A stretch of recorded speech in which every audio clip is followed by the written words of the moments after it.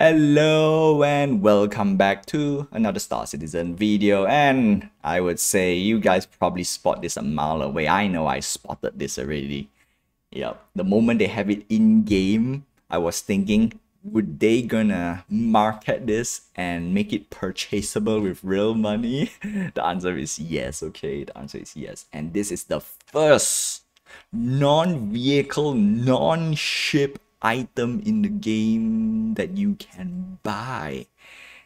The question, all right, the question which I need to put it out loud, okay? I need to really say this, and I need to admit, why should I buy a non-ship, non-vehicle item in the game? All right, cosmetic, that's probably arguable, like the Star Citizen goodie pack. Normally, like I said, skins, I'm not bothered. Armor and weapon in general, I'm not bothered. Vehicles in general, I'm not bothered. So technically the power suit is not a ship, so technically I would say not bothered as well. Okay, this is very, very important for people who want to spend more money, and at the same time, big PSA, you do not need to spend money in order to enjoy Star Citizen. All you need is a starter pack, straight up. Okay, that's the number one PSA. No need to buy any of this fancy stuff. They are all obtainable in game.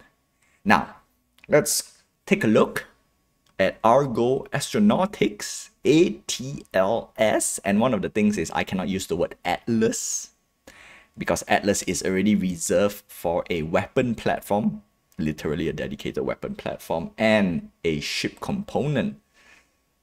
So I don't want to get mixed up. I'm just going to call it ATLS.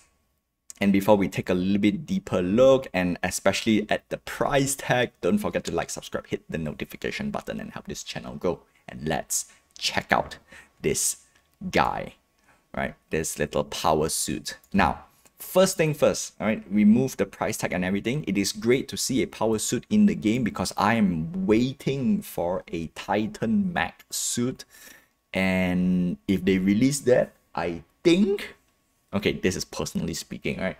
I think the Titan Mech suit is one of the exceptional where I can say, okay, you know what? I could, okay, the word is I could, right?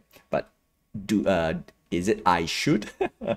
I could part some money in order to get the Titan suit if it's relatively priced. No. Okay, I kind of messed it up, right? If it's priced, yeah, if it's priced correctly, okay. Yeah, I was finding a word like, what word do I say? Is it cheap? Because technically none of this price tag is cheap. That's the reason why the biggest PSA is we do not need to buy any of this other than the starter pack. Okay, so let's see. We have a bespoke tractor system. Do we have anything else? Nothing. Only tractor system? Then why do we have two arms? Is this tractor and is this hand carry? Or in power suit carry? Question mark. I really don't know. Yep. So that's that. Do heavy lifting up to 32 SCU. This is good, great. Yeah, it is a power suit. What else can you do, right? What else can you do? Design wise is okay. It's normal. That's the reason why I'm waiting for the Titan suit, because that will be quite cool. Okay, more screenshots, factory standard, classic power. Sadly, there's no spec sheet in a way. So in this case, yeah, what you see is what you get. Nothing else, nothing more. Okay, now the question is, how much does it cost? Okay, previously I did say it should price around, yeah, if I can get the PTV buggy price is the best price, I was saying around the Aurora ES to the Mustang Alpha, like around here, the $30 mark.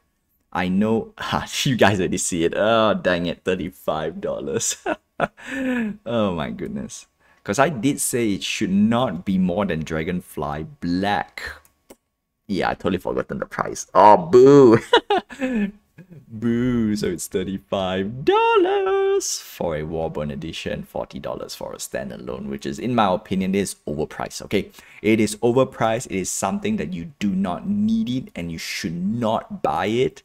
But if you want to upgrade, then the lifetime insurance is the perk that I like to see. And that's the only reason, right? The only reason why I can say, okay, you know what? It is purchasable for people who wants to upgrade to more expensive ship. Now, before I do that, I need to, why did I click? Okay, no, game packages, merchandise, others. I want ship upgrades. Okay, this is the most important thing because can it upgrade to more expensive ship? Aurora ES. Oh, I don't. Oh wait, $40. It's at the $40 mark. I don't see.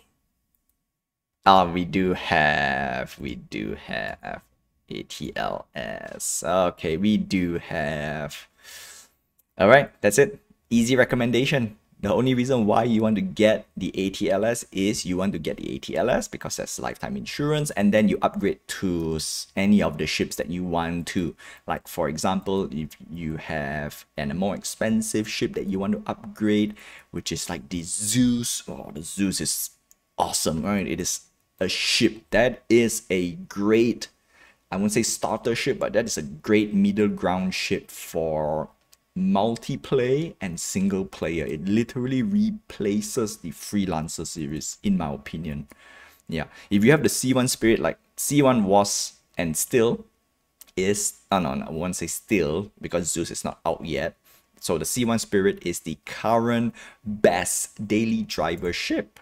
And I know you cannot get the C1 Spirit with lifetime insurance. So for those who wants to get it, yeah, buy the ATLS and then upgrade to the C1 Spirit. Bam, done. Great. So that's the only reason why I would recommend that. Yeah, because if the ATLS does not have, don't even bother with the store credit, right? Don't even bother. And paint, yeah, don't even bother. It's just not worth it. Yeah, why? Why? Yeah, classic alien style color scheme, but $35. $35. Yeah, really, I don't recommend. I really don't recommend it. Okay, so that's it. That's the Argo Astronautics ATLS, and it is I have a feeling, okay, before I close the video or end the video, I have a feeling where CIG is trying, okay, to see what people are willing to buy. And I would say out loud, okay, if you think the ATLS is not worth purchasing, don't bother. Okay, don't bother. Vote with your wallet.